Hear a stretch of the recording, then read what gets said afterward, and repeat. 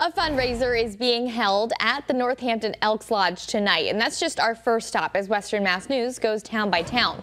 The annual Cruise Night fundraiser is dedicated to saluting veterans for their service, and a free raffle of service pins and other memorabilia was included at tonight's event, and all veterans are welcome to attend.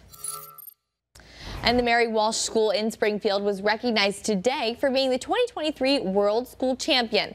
The award was given out by the PBL Works, an organization focused on deepening student learning experiences. And Mayor Dominic Sarno and Superintendent Daniel Warwick were in attendance for today's ceremony. And the 10th annual Downtown Amherst Block Party is being held this evening. The event runs until 9 p.m. and the celebration is full of food, music, fun, and prize giveaways. There's even fun activities for children like face painting and balloon animals. And